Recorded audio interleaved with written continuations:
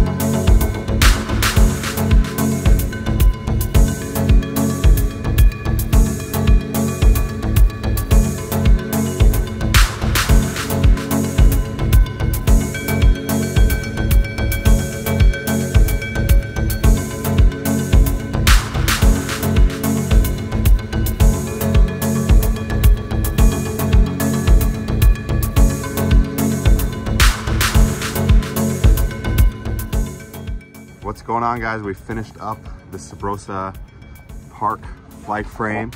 Looks really nice. We're gonna go through all the parts with you.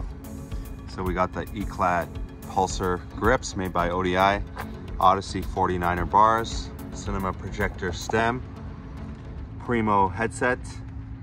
We got the close-up of the frame, Odyssey R25 forks, Eclat decoder tires, Eclat front wheel, salt pegs in gold.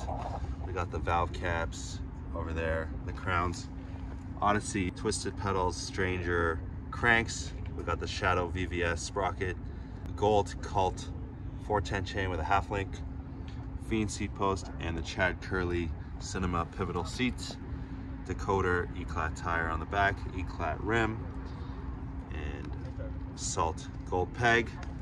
So bike looks really good. Comment below what you think. Please make sure to like, share, subscribe, and we'll see you guys soon. Take it easy.